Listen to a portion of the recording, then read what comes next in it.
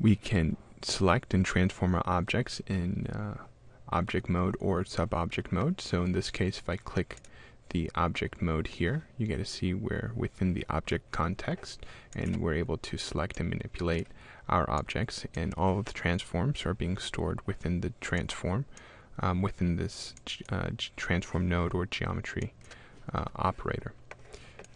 If we would like to enter into the object and start manipulating components, we can do so with any of these options here: points, edges, primitives.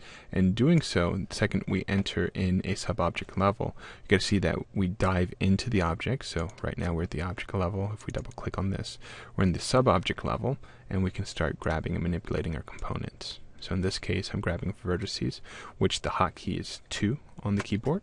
And now all of our transforms here aren't being stored within the transform level within our geometry sub or operator, but it's being stored within this edit. So this edit is keeping track of all the points that we have selected.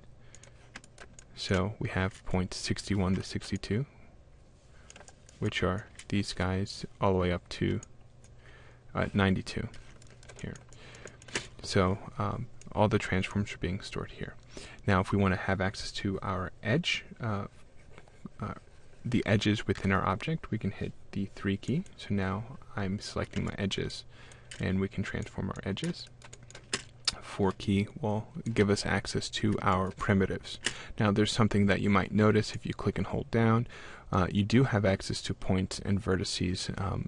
The language might get confusing if you're from other packages, but points, essentially these can be shared vertices. So your primitive can have shared points, whereas vertices are independent per face. So if we actually look at our geometry and we middle click on a node here, you get to see that we have 100 shared points, whereas we have 324 independent vertices.